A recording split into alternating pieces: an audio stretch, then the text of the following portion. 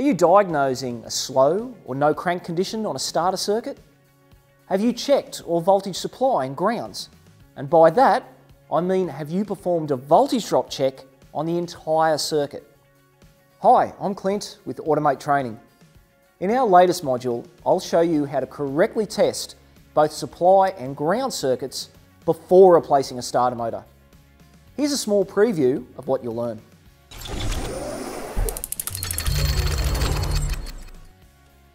When faced with an engine starting concern of a slow or hard crank, it's important to follow standardised troubleshooting procedures to isolate the ultimate cause of the problem. First, we need to verify that the slow crank is not caused by the battery. A load and performance test will decide this. With the growing number of electrical systems on today's vehicles, the battery is always the first component you should verify as working as designed. Second, we need to verify that the concern is not caused by an engine mechanical issue.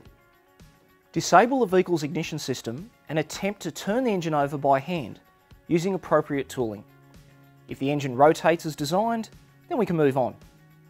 Our third check is to verify that the start command from the key or button is available at the starter solenoid. To find out more and access the most advanced technical training available, visit our website and unlock your automotive potential today.